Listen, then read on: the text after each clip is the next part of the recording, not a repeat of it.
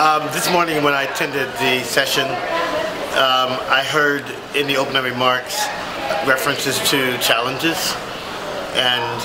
the underdeveloped frameworks and networks for supporting the work for African American men and boys stood out to me because that has been a major problem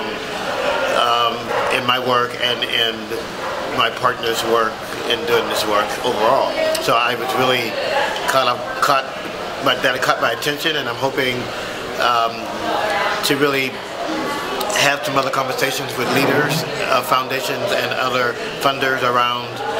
fully developing a larger framework of support, and which includes finances, resources, and all the other good stuff.